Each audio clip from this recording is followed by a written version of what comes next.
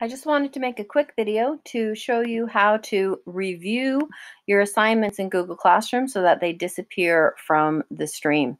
So if I go into one of my fake classes here, and I go up to these three lines on the far left-hand corner, some people call that the hamburger, and I click on it, it's going to give me a to-do.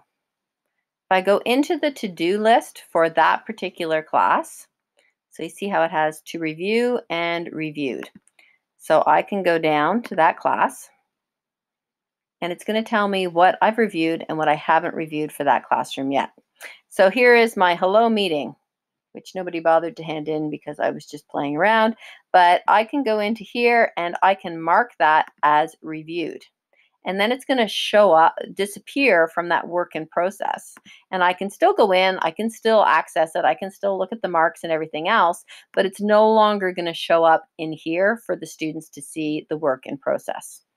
So I can go into here and I can mark this one as being reviewed. And it disappears from the stream. That in no way changes what shows up in your marks or anything. It just pulls it so that it's not as cluttered in your classroom.